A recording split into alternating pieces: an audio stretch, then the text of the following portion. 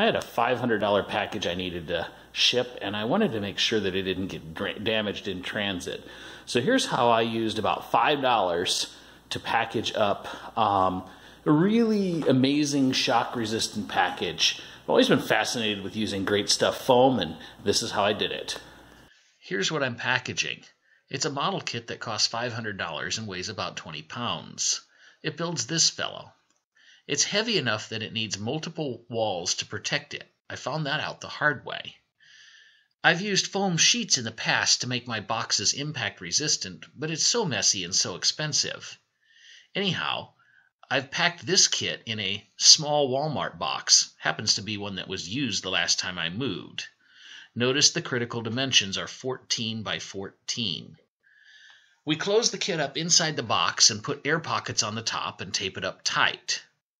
Now we're going to pack this little box into a large Walmart box.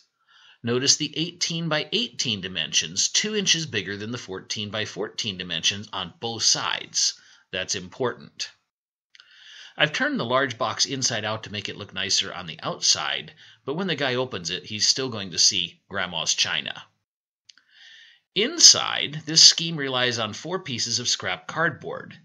I've cut them on the bandsaw to hold that inside box about 2 inches off the corners and sides of the outside box. Approximate is good enough here. These cardboard pieces get taped onto the small box, and they hold the box in place while the foam sets. Now it's time for the great stuff. I think I gave $3.50 for this can on sale. Well, here's the fun part.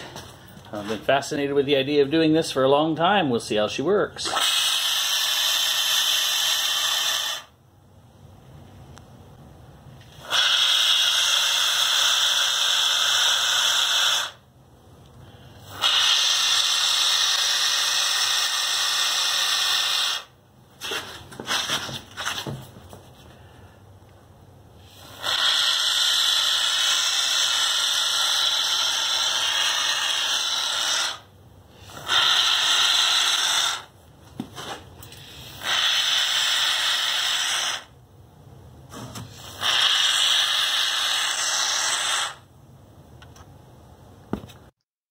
You can see the piles in the corners better in this picture.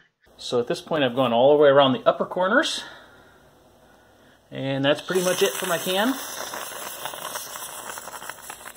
I don't think I'm getting any more out of there. So now we'll just let it cure and shut the box.